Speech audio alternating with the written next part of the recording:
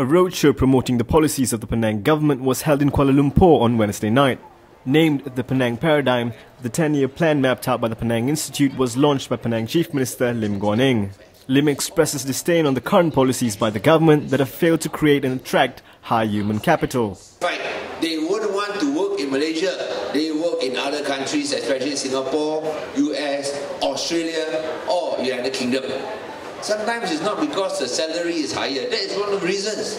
But because they are not valued, they are not given the opportunity to grow, and they are not allowed to display their full talents in their own country. He also pointed out Penang's extraordinary economic performance for the past 5 years. This is on top of all the cash handouts, all the assistance that were given to schools. So despite spending more on roads, despite spending more on public facilities and green parks, we spend 55% more than the previous government.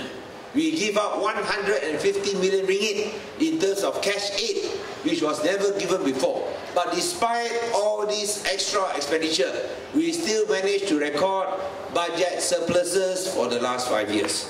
Guan Eng also highlighted the state's green efforts, namely the 200-kilometer bicycle lane and the no plastic bag policy.